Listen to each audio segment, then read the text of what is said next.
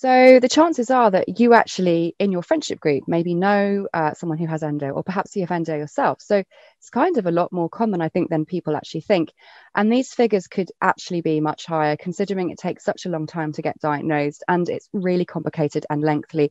It's kind of much harder to diagnose than things like PCOS, for example, because you haven't got a single one kind of blood test that you can do.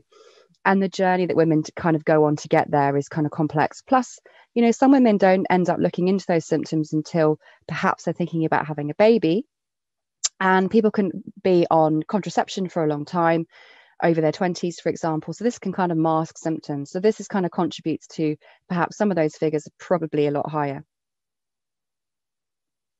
So, symptoms don't always start when you get your period, but they can do for many. They can actually occur sort of later on. So you can have endo really kind of from the point where you start your periods, or it can happen a lot later. And it's important, I think, to kind of understand that this can happen in perimenopause as well, because you get a change in hormonal fluctuations. And, women can have endo and have treatment for it, and sort of the symptoms can go away and they can think it's completely gone. And then it can kind of come back again later on as well. So, it's complex really in terms of its lifeline. And about half of all women will go on to develop it again within 5 years of surgery. Now, this is a really important point, because that, from my point of view, this is why we want to be thinking about all the things that we can be doing to help the body to, hopefully not have to have repeated surgeries. There's no one specific cause of endometriosis. I'm going to talk about some of the etiologies, but it's kind of easy just to think it's a blend really of being a gynae condition. It heavily involves the immune system. It's part autoimmune, and it's also something that you can sort of, inherit as well. But remember about with inherited factors, you can have the genetics to perhaps, predispose you to a condition, but it's about your environment and your life and your nutrition and all those things that kind of affect whether or not you go on to develop that disease.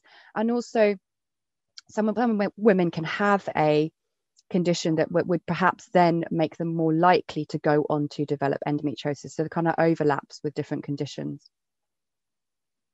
So what is endo? Okay, let's make this really simple. So you're only supposed to have your womb lining cells in your womb, but what can happen, and there's many reasons why this occurs, that they can move to different parts of the body. Now, most commonly, endo is found in the pelvic area, and you can see on the diagram what tissues and organs that kind of involves. More rarer locations include things like the lungs, kidneys, nose, spine, and so forth. And this also means that when women go on to have surgery, if that's necessary for them, this might also involve different types of doctors getting involved. So you've got a gut specialist, or perhaps you've got a lung specialist, as well as just having a doctor who specializes in women's health. There's a relationship between the gut and the brain. And so if you've got an inflamed abdominal area, basically pelvic area, that is going to then affect the brain. And so, women can suffer from low mood and depression. And this is again where, anything that naturally can be done, any kind of support, working with healthcare practitioners, working with different types of therapists is kind of really, really, really important. Endo is also a very nutrient hungry condition. And research shows us that women are often very low in key nutrients that are important, which are there for managing inflammation, therefore supporting the immune system, therefore supporting sex hormone balance. But those nutrients are also there for mental health. So zinc, good example.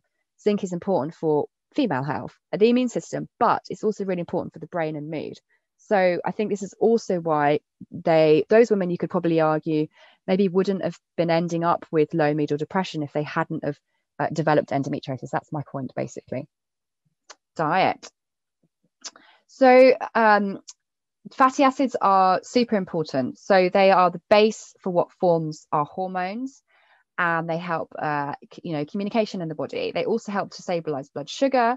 This also means that when you're eating meals as well, this means that you just feel more sort of filled up.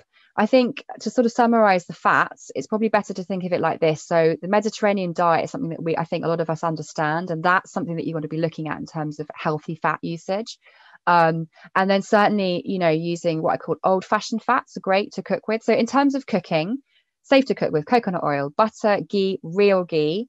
animal fats, avocado, olive oil, if extra virgin. So if it's extra virgin and unfiltered, it means that it's got enough polyphenols to stabilize it with heat.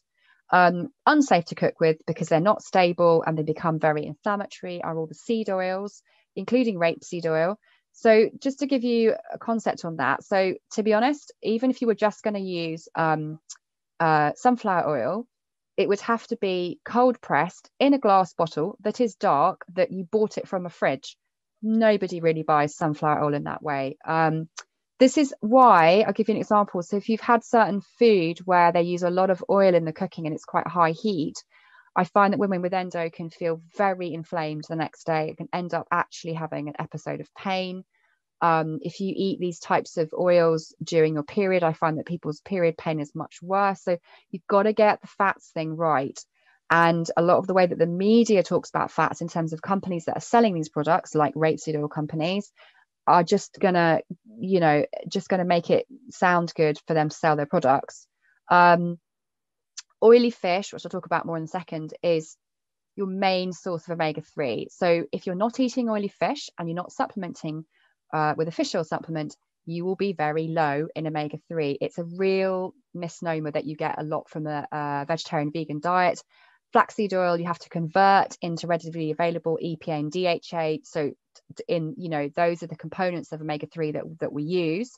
So if you are not having oily fish or supplementing with an oily fish supplement, then you need to actually do your research on looking at really good vegan EPA and DHA oils that have been manipulated in terms of their levels, because otherwise the levels are really low. If you are trying to get pregnant, or you are pregnant and you're using a flaxseed oil and you're thinking that's going to provide you and your baby with another omega-3, again, absolutely no way. So the conversion from flax to DHA is really poor.